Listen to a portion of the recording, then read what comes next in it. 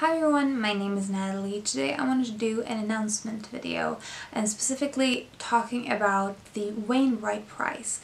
So the Wainwright Prize is a literary award that is awarded to UK nature and travel writing, both genres that I am really drawn to naturally, especially nature writing. As you will probably know if you've seen a few of my videos, I love nature writing. Nature nonfiction is probably my favorite aspect of nonfiction and was definitely one of the introductions for me to really fall in love with this form of writing.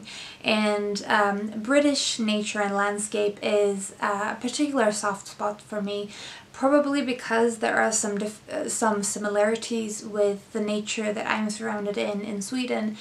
So there's this familiarity in some ways and also sort of a nostalgia feeling for me.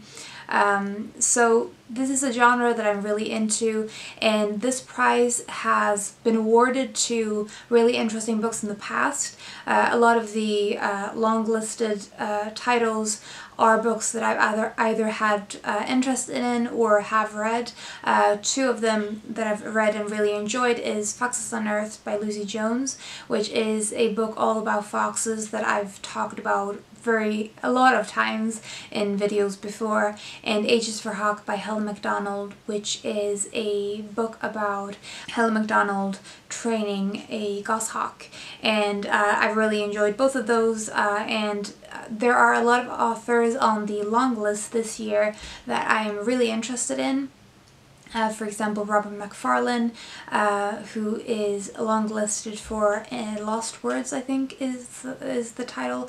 There's the John Lister-Kaye is on the long list, an author that I've also heard a lot about, and Patrick Barkham, who I think wrote Badgerlands that I have on my TBR. So there's a lot of authors on the long list that I was already interested in, and so I decided that this year I would like to follow along the shortlist.